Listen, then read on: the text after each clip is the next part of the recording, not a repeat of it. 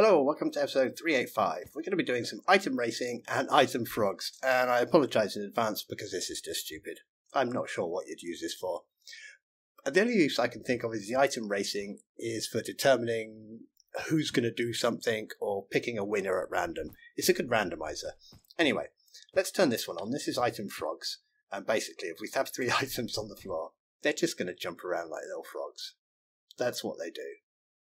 That blue one's really going for it. Oh, the green one's off as well now. So that's item frogs. That one you have to be in 1.20.2 for that at least, because that's when the random command was added, and I'm using the random command to pick a direction to bounce them. This one here you could probably do in pretty early versions, I should imagine. This one is racing.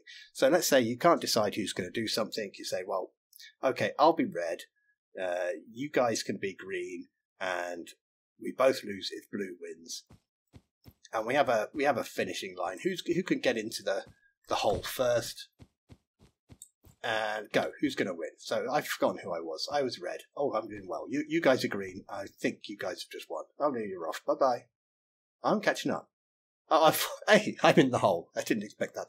Oh, I'm trying to get out. I'm stuck. I don't know what I'm doing anymore. Okay, come back out, you. There we go. Item racing.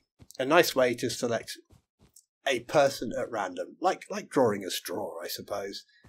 I apologise for how absolutely stupid this is. If you can find any cool uses for it, let me know. Anyway, it's just a quickie. Let's get on and build it now.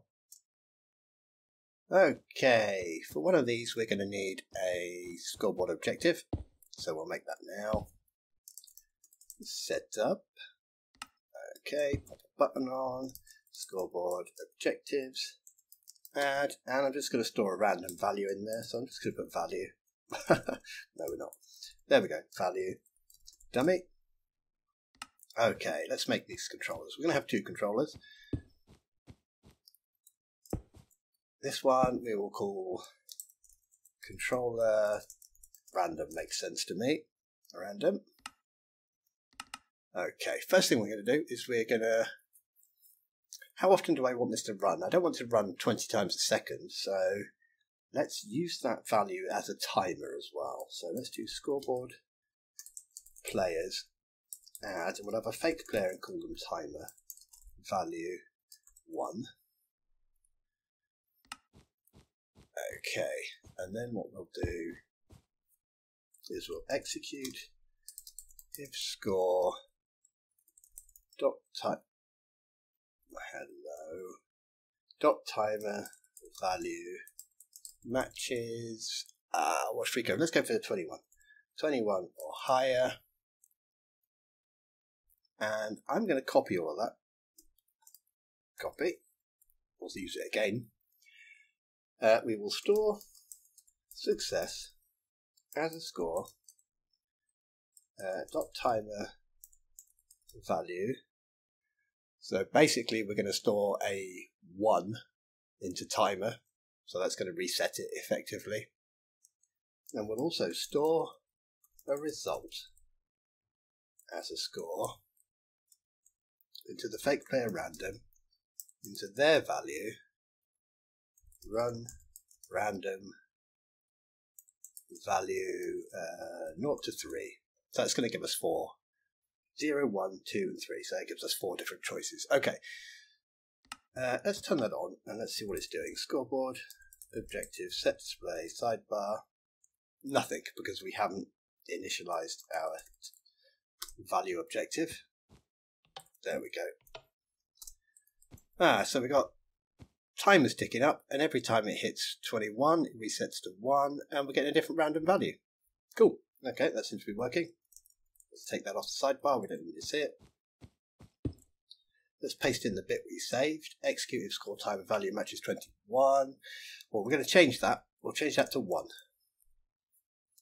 Okay, so that way, if we ever do come here and change this score here, let's say we want it to happen every 2 ticks, 2 seconds, 3 seconds, 4 seconds, we only have to change that one.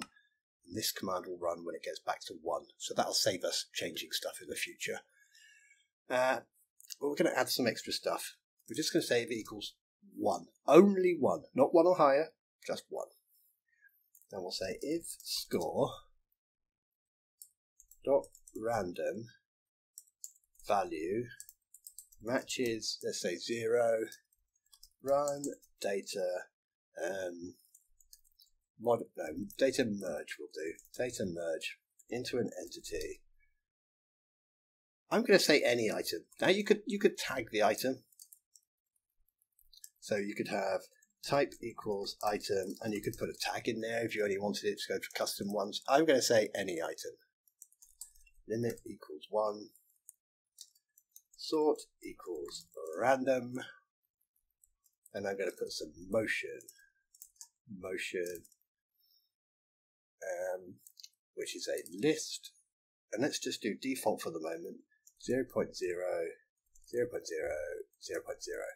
Right, I definitely want it to jump up a little bit. So let's try quarter of a block. And for this one, we'll go a little bit in the positive X direction.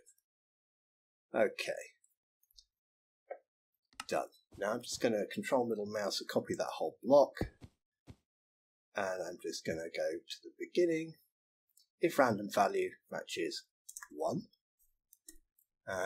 This time we will, we'll do negative in the X direction. There we go, that'll do. Done. And I'm going to put another one down. And go to the beginning. If it matches 2, then we won't do anything on X. We'll move to Z instead. We'll put a 1 in Z. I'm going to control middle mouse, copy that block. And if it equals 3, then we'll go in the negative Z.